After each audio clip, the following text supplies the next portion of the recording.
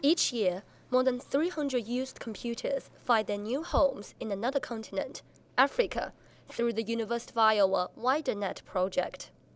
The project works to improve digital communication in developing countries by not only bringing used computers to some of the world's poorest parts, but also information as a package deal. We don't understand here what it's like to live without information because our world is just awash with information, right? We get drunk on information and then sometimes we don't even pay attention to it.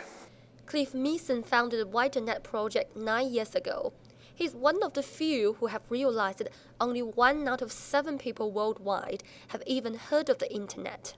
However, to help people in developing countries get the information luxury we have here, simply sending them some machines is not going to help, because there are no internet infrastructures in those countries, and building such foundation can be extremely expensive. For example, it only costs $1,000 to build a cable that delivers 2,000 megabytes of data in the United States, whereas in Africa, every 1 megabyte of data would cost $100,000 to build infrastructure.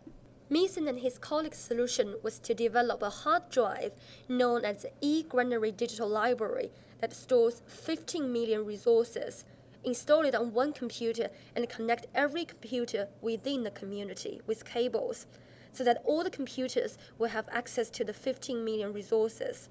The network is not strictly the internet, but it functions in the same way, just like the icon system at the University of Iowa. We get cases of internet addiction overnight, as people just get. This year, the donated Widernet computers will not only arrive in Africa with a network of information as usual, but also the news that people will be able to build their own websites really soon.